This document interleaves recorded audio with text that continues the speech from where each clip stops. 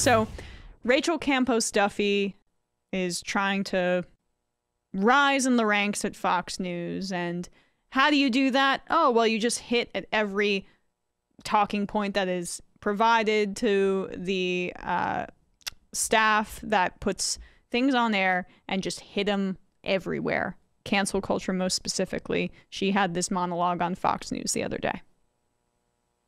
Left's dangerous ideology continues its slow creep into all facets of American life. Critical race theory and gender ideology have infected nearly every institution in America. And while conservatives were politely debating ideas and our fancy think tanks were churning out policy papers, progressives were ruthlessly conquering cultural territory. Hollywood, universities, public school, media, big tech, Wall Street, and very importantly, corporate boards. Oh, I'm sorry. This is culture, not cancel culture. My mistake. I just have to duck in here. Like, when they're taking cultural territory, I do not consider Wall Street or corporate boards to be cultural territory. That's the pay dirt. That is economic territory. The heights of economic priority making. That's actually where I wish the left was, and they're not there. Yeah. But anyway. Conquering cultural territory.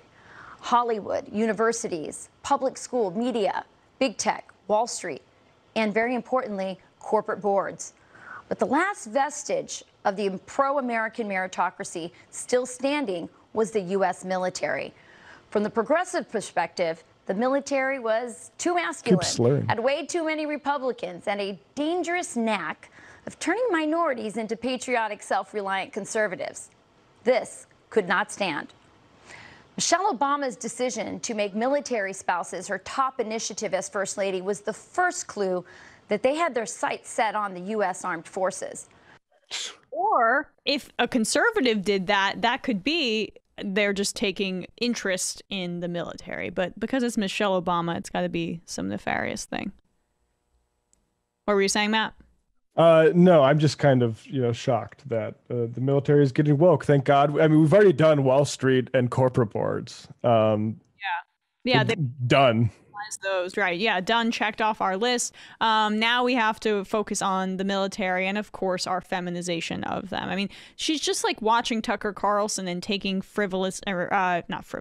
taking furious notes on what Tucker's doing and then regurgitating it into her own nonsense.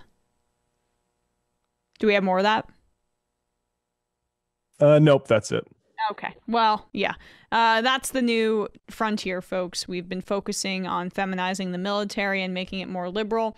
And maybe if she had more brain cells and was in a different position, she would understand that the fact that other institutions in this country are trending more towards a liberal perspective speaks to the dying nature of her ideology, but that's not going to be something that she actually engages in.